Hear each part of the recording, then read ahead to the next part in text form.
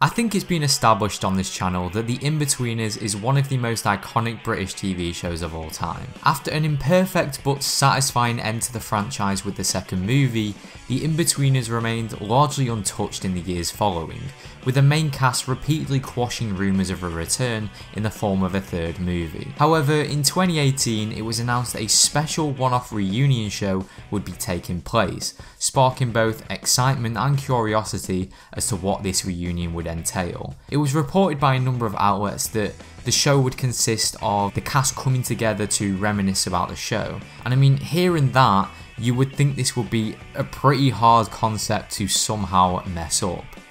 But they messed it up anyway. Oh, friend. Yeah. Oh, Blake's my friend.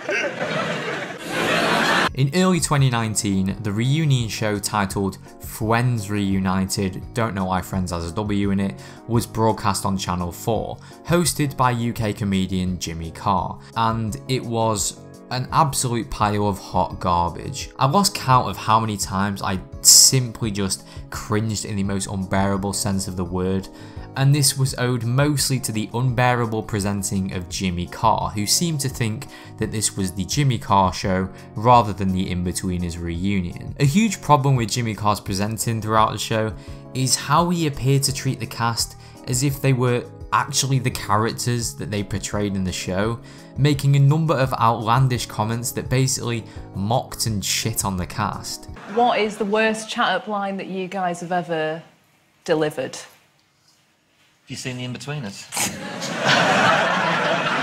That is the only way you're getting laid. Now, you get naked in the show, don't you?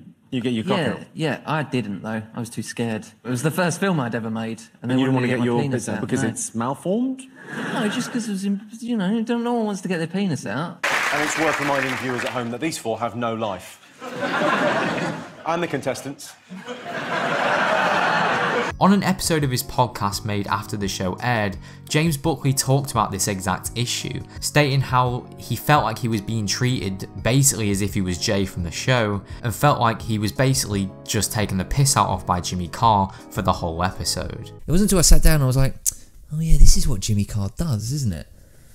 So it became a thing where it wasn't a celebration of that good thing that I did in my life, it was me being taken the piss out of for hours on end, and I didn't have the personality or the intelligence to cope with it.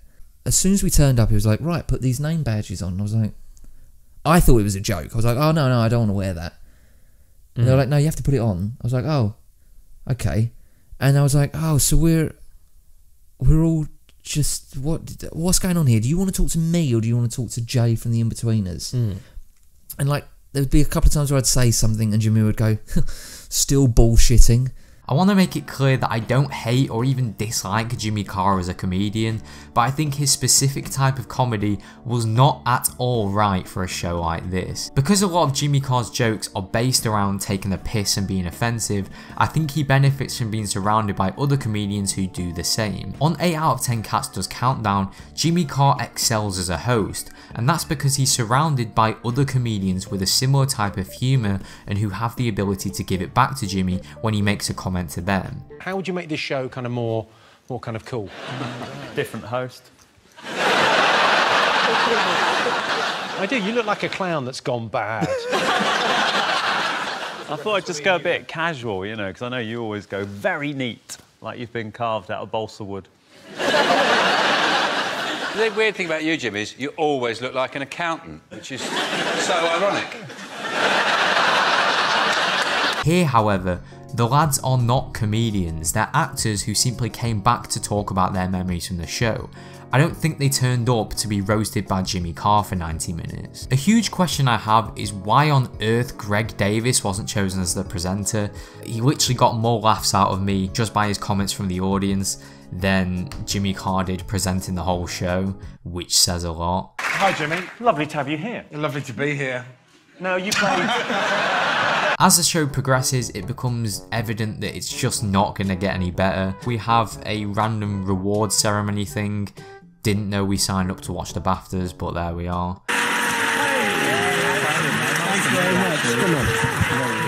Thank you very much. Please. cheers. Well, what an honour. We also have a quiz segment with 4 very normal Inbetweeners superfans. OK, what is the full number plate on Simon's car? Birthday card friends. Go on. M335ALP. Yes! It's during this quiz that you can really tell how badly the main 4 just don't want to be there. I mean, watching James Buckley's facial expressions is genuinely more entertaining than watching the actual quiz, because you can just tell how much he is hating it. I think it's only fair to acknowledge what the reunion show got right, as there were a few parts that were relatively enjoyable to watch. Early on in the show, there's a VT of the main 4 lads driving the classic yellow car whilst talking about all their memories from their time making the show, and it sums up everything that the reunion show should have been. This is another point that James Buckley discusses on his podcast, talking about how the producers simply should have just got the 4 lads in one room, and that he actually thought this was what the reunion show was going to be when he was asked to do it. My whole thing was, yeah, that'd be great. That'd be such a laugh. People will see the 4 of us together and we'll talk about the fun that we had making that show. And that will be that. And also, I just thought, that's impossible to fuck up. Just put the 4 of us boys together on television and have us talk about the Inbetweeners, and people will love that. Yeah. And I was like, there's no way that anyone could fuck this up. The only other semi-bearable parts of the show were the parts where Neil Oliver would talk us through the history of the Inbetweeners and, you know, how it all started. It was just quite interesting to learn about, you know, the origins of the show and how the ideas for certain scenes came about and so on. These parts were quite well done, and they provided a much needed break from the absolute shambles that was the rest of the show. All in all, the reunion show was an absolute disaster and was rightfully slammed by both reviewers and casual viewers alike. I think another reunion show should definitely be made to almost right the wrongs of this one, where, as James Buckley said, the lads just simply are put in one room and talk about the show between themselves without any unfunny award ceremony or cringy quizzes. If you enjoyed this video, feel free to like and subscribe. I apologise heavily for how long I was gone, but hopefully I'll start getting back into semi-regular uploads from now on. Feel free to leave video ideas for future videos below and I may use some of them. That was one of the main reasons I was gone, was